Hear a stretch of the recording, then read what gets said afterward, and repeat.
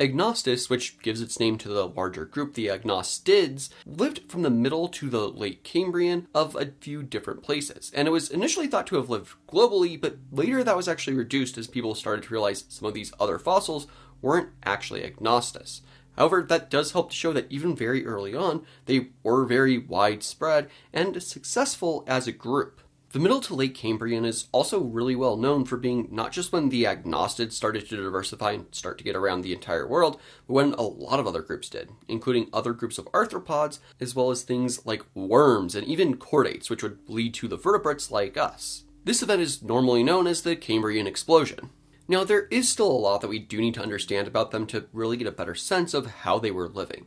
And they were still very successful for a time. Like I said, they as a group got around globally, at least until the end Ordovician mass extinction where they disappear from the fossil record, which means they were still around for at least a few tens of millions of years. This extinction was probably caused by a few different events, including glaciers forming on the southernmost parts of the continents that were starting to get more conjoined at that time.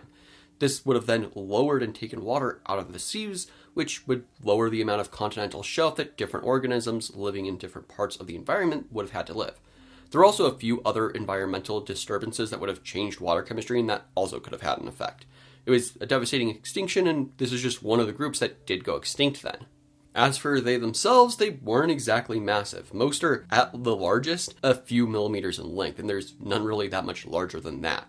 So they were not big animals. They were, in fact, very, very small. And that helps us to understand at least potentially how they might have been living, because most of them at least have no eyes. And that means they probably weren't swimming around the water column trying to chase after things. It's not really that useful to swim very far if you can't see where you're going. Not having eyes, though, isn't that strange for the one group that they look the most like at a surface level glance, and that's the trilobites. Trilobites are so named because they essentially have 3 lobes on their cephalon, the head portion, where you have the glabella in the middle and then the 2 lateral lobes, and that same pattern kind of holds down as you go down the body, all the way through the thorax, and then follows all the way down through the pygidium. Trilobites in general experimented with a lot of different body shapes, although that's not quite as true of things like Agnostus. And that's because Agnostus and the other agnostids are pretty much all isopygous, meaning the size of the head is basically the same size as the size of the tail. So those two pieces can fit together really nicely, especially if the animal was able to roll up, which some studies have been able to show that, yeah, these organisms could roll up pretty well and protect themselves in that way. The strangest part about that in Agnostus, though, is that unlike almost every single other trilobite, it only had 2 thorax segments.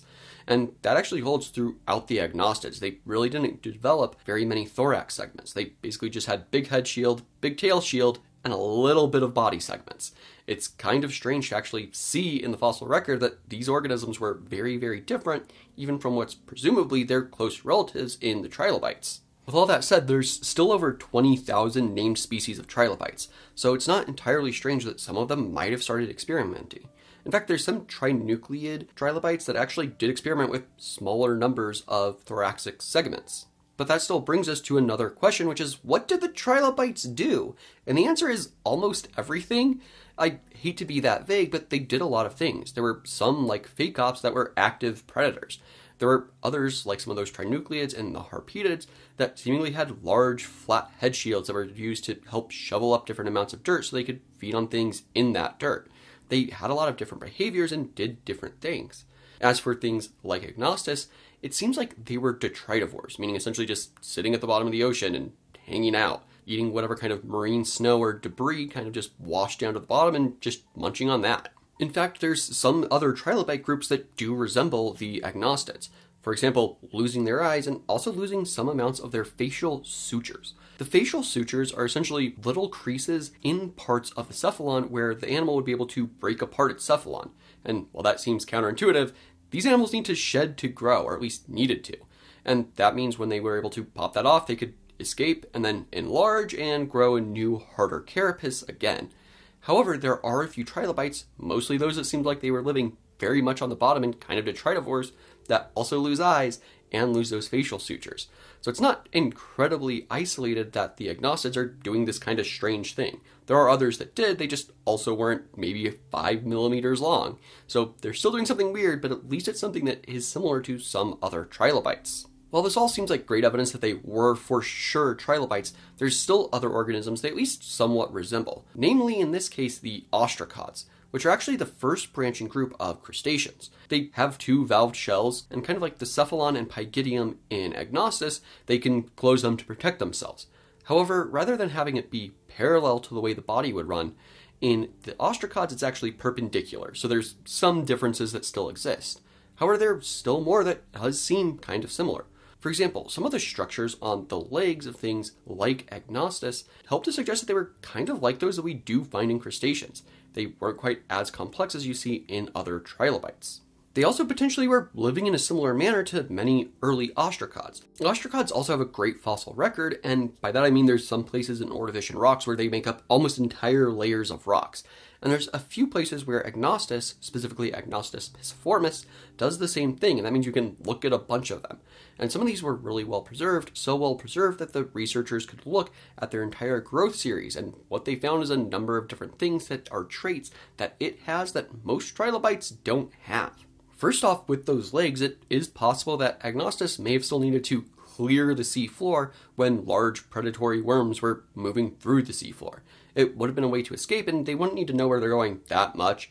It would essentially just be alright, we're just going to go a little bit and then hopefully crash down somewhere where I'm not going to get eaten. And that is a thing we do see in some modern species, like crinoids today. They don't have eyes, but at least some feather stars can move through the water column to avoid being eaten. This also means that if the idea that they're very early crustaceans or very closely related to the crustaceans is correct, potentially this kind of leg shape was just exapted. Essentially, it evolved for just a little bit of swimming on the water, and then was adopted and slightly modified to help certain types of larvae and even ostracods swim even better. And that could be the reason their legs aren't built exactly the same way as other trilobites. There's also the antennules, which are kind of a second pair of antennae, which connect into circular sockets very similar to what we see in ostracods. So it does make some sense that potentially they were moving there. There's also some stuff in this paper about their mouth parts being more similar to those in ostracods. However, that may also just be because they're very small sized. And that gets into a lot of jargon, and I am not an arthropod expert, so I will leave that to the experts to discuss. But again, it seems like it's more like those in ostracods rather than what we see in trilobites. There's also some little grooves on parts of the carapace that seem to resemble those that we do see in some species of ostracods. And this is also very important potentially, because it seems like these kind of adaptations are able to help the animal actually improve its ability to take up oxygen from the water, essentially to help it breathe. What this potentially means is that this is a common feature that evolved in the ancestor to both things like Agnostus and the ostracods. And then later, as certain types of crustaceans got larger, they lost some of that. It wasn't as necessary because they had more surface area and could take in more oxygen more easily. So there's evidence that the agnostids weren't actually trilobites, but potentially crustaceans are very closely related to them. The biggest thing to consider, though, is also that they were very small and very unique for whatever they were. Some of the trilobites necessarily weren't doing the same thing because they were larger. And there's actually a chance that they could have just been more paedomorphic versions of the trilobites. Paedomorphic here meaning essentially just retains juvenile characteristics into adulthood. And from what we know of young and small trilobites, they aren't that dissimilar from things like Agnostus and the other agnostids. This includes having fewer segments in the thorax, but also things like not having really pronounced eyes and not having facial sutures. From what we know of larva trilobite, they also didn't have those, so potentially they just retain those characteristics into their adulthood, and that's why they are the way they are. They're still trilobites, just weird ones. One of the really cool things researchers could do, though, to help test this, is they could actually look at genetics of ostracods, and specifically experiment with them, and potentially see if you could get that kind of change, where instead of running perpendicular to the body, you can get the two valves to run parallel to the body. If there is a genetic signal that actually helps to address this, could be really strong evidence that the agnostids are some of the first crustaceans, or again, closely related. Now, it's been over 500 million years since these groups would have split, so those genes may not even exist anymore. It's hard to say for sure. However, you could potentially look at some other organisms that still have longer bodies as crustaceans, things like lobsters or even crabs where they tuck under part of that body, and compare that to the genes that are in ostracods and try and understand if there is some sort of genetic signal that can change the shape of those shells. The good thing about the trilobites, including Pagedia, which is actually here on the shirt for Trilobites of Utah, The good thing about all of those organisms is there's being updates made to the Treatise of Invertebrate Paleontology. This is a great tool for understanding paleontology because it tries to essentially document every single species of invertebrate that we know of in the fossil record. And that means that there's oftentimes many, many volumes that document even just a single group. So it'll be really helpful as people continue doing research for the Treatise on Invertebrate Paleontology. And I know there's some people that have already studied horseshoe crabs for this and gone, hey, this one species, it's actually a bunch of species. And so things like that will help us really understand not just how diverse they were, but what they were. And so with any luck, people eventually start looking on things like Agnostus, but also the trilobites and the early ostracods. And then maybe we can figure out what the hell is Agnostus.